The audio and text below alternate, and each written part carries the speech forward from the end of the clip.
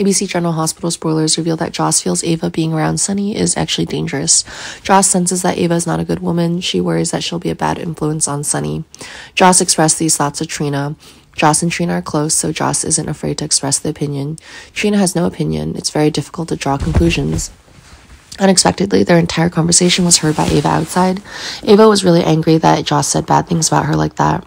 Remember that if Joss keeps spreading false news about Ava, it'll bring a lot of trouble for her. The situation is very tense. Trina was just afraid that Joss and Ava would get into a fight. She tried to calm both sides because this is not inherently serious. Sasha wrote a letter to her ex-mother-in-law, Gladys. Gladys was banished from Port Charles. At that time, Gladys was greedy and addicted to gambling, causing a lot of trouble for Sasha, so Sunny decided to kick Gladys out of Port Charles. However, Sasha doesn't blame Gladys too much. Perhaps she just made a temporary mistake and didn't intentionally want to harm Sasha. Sasha still keeps in touch. Most recently, Sasha wrote to Gladys and confessed that she had agreed to love Cody. Cody's a good man. He's always taken care of Sasha in the past. Sasha wanted Gladys to know this because, after all, she was Gladys's daughter-in-law. Sasha doesn't have many relatives, and she sees Gladys as her relative. Of course, she hopes Gladys will support this relationship. Liz feels worried about Finn's condition.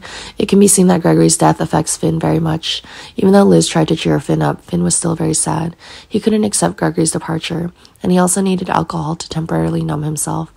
However, Finn has a history of alcoholism, so Liz doesn't want that to happen again. Portia also warns Finn and Liz about this. Finn is a doctor and he can't work at the hospital in a drunk state. Liz spoke clearly with Finn so he could quickly resolve the issue. Finn promises Liz that he won't let himself touch alcohol again, but can Finn do it?